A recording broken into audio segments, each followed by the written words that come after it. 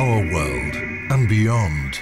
Space, in partnership with the European Space Agency.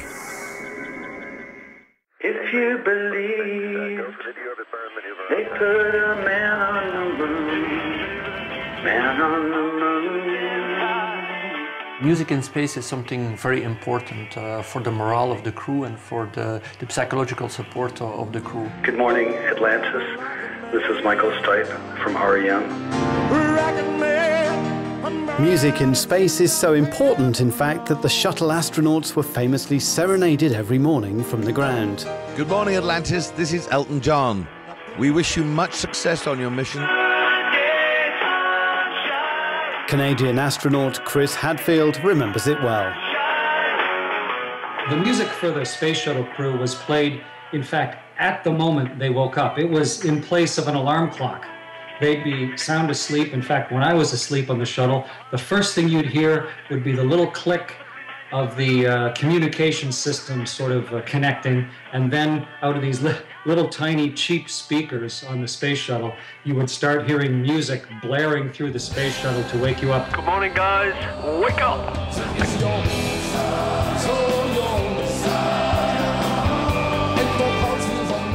European Space Agency astronaut Frank De Winne spent 6 months as commander of the International Space Station.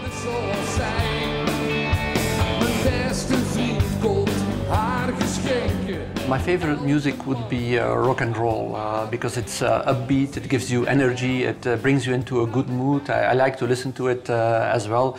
So of course we have all the rock and roll artists from my youth in Flanders in Belgium, like De Kreuners or Raymond van het Groenewoud, but I also listen to Bruce Springsteen, The Kings, you have Dire Straits, for example. These were the type of music that I would take with me. Sometimes the astronauts themselves make the music. Okay, you'll believe it. ESA's Thomas Reiter jammed with Chris Hadfield on the Mir space station. Thomas Reiter is a good guitar player. He plays classical guitar. And there was an old guitar on the Russian space station Mir. So we played lots of tunes that we all knew, tunes that were special to us. With my hand shoved in my pockets, I'm just thinking about dollies or rockets. Here I come again, my fantasy. Yeah, there I go again, my fantasy.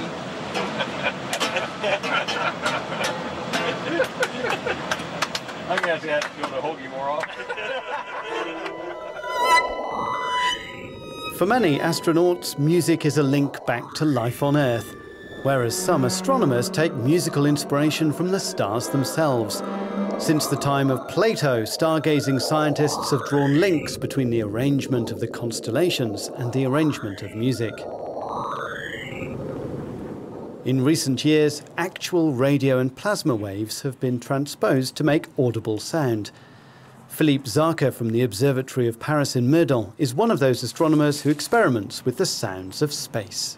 We can faithfully take the energy received from the radio waves from the sun and turn it into an image and sound. Obviously, it isn't a real sound because there's mostly a vacuum between us and the sun, and sound doesn't travel in a vacuum. But we can make an image and sound. So here, for example, is an image of a solar eruption, the ejection of highly accelerated electrons that shoot through the corona.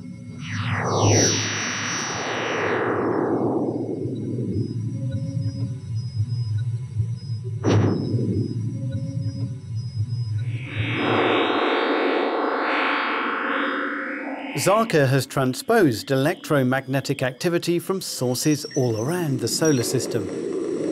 His aim is to help the public understand the Sun, the planets and the Milky Way a little better. The audible results can be quite surprising.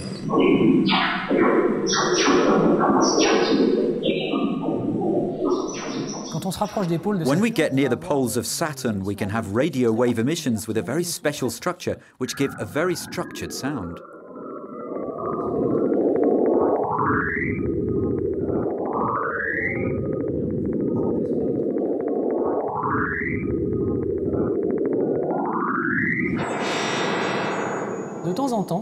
Sometimes the electron beams produced between Io and Jupiter are so fast that we really don't have to compress time, and you have the impression of hearing birds singing, which is in fact the beams of electrons travelling between Io and Jupiter.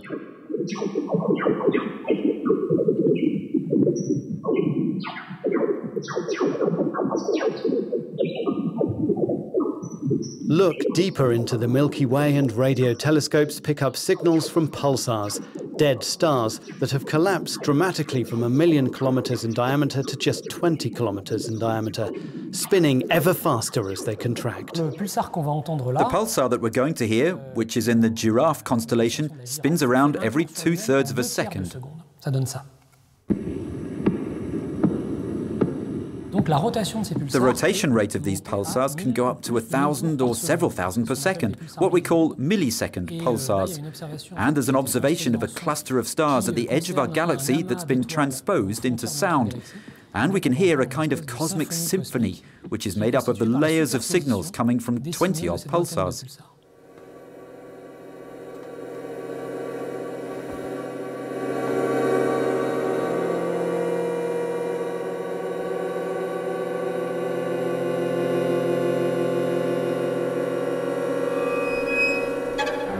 That cosmic symphony is one that struck a chord with the musicians of Kronos Quartet. They worked with composer Terry Riley and astrophysicist Don Gurnett to create a piece called Sun Rings.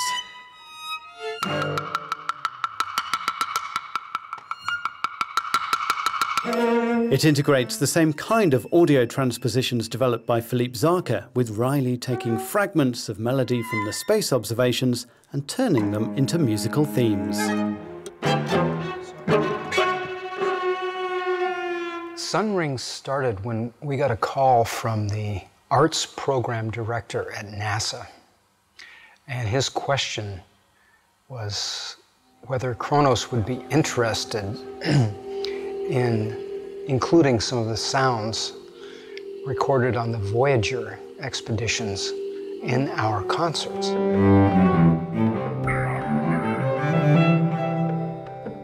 For Kronos, creating Sun Rings was like a voyage in space.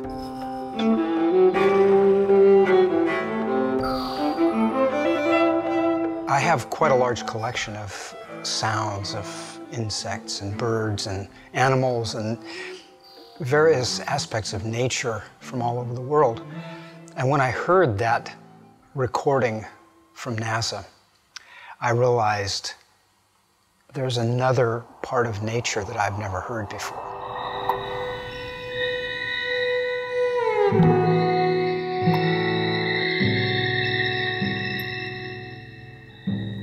There were like whistlers, there were these kind of bizarre, animal-like shrieks. It was amazing because it really sounded to me like there was an entire universe of sonic information that was recorded.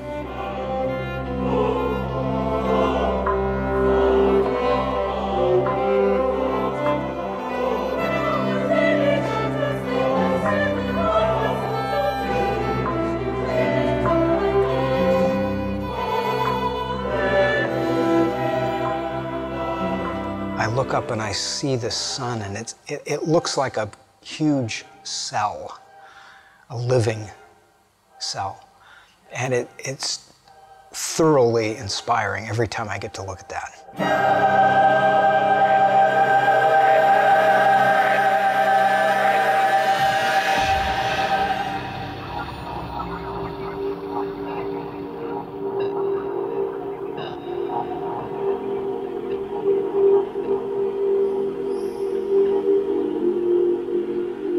For astronauts in orbit, the otherworldly feeling of weightlessness is matched by a strange mix of sounds. Some become familiar, others are unique and live with you for a lifetime.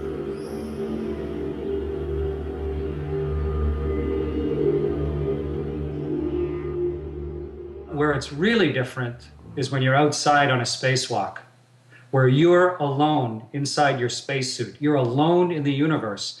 And because you're down at a low pressure, it gets whisper quiet. And the dominant sound that you hear, the sound that really overpowers everything else, is just the sound of your own breath.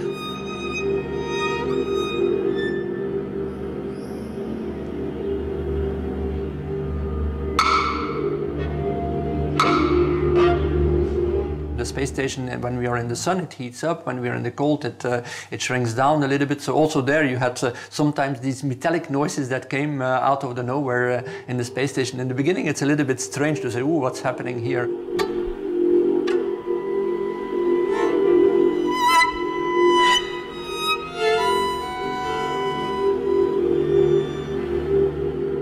As you are holding on to the outside of a spaceship and watching the world roll by beside you in a visual symphony of its own, you are just very aware of your own life.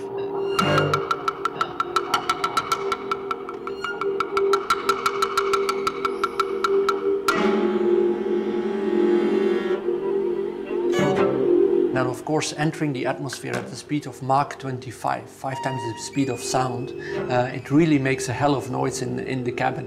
You can also hear in the cabin the noise of the reactors, the jets firing to stabilize the vehicle and to control the vehicle. So this is also something that is spectacular. And of course, this happens while you're in a kind of a fireball, because the vehicle heats up at the outside to about 2000, 2500 degrees centigrade. So it's really like a fireball that you see through the windows, and then this screaming noise that is coming from the air floating by. It's quite spectacular.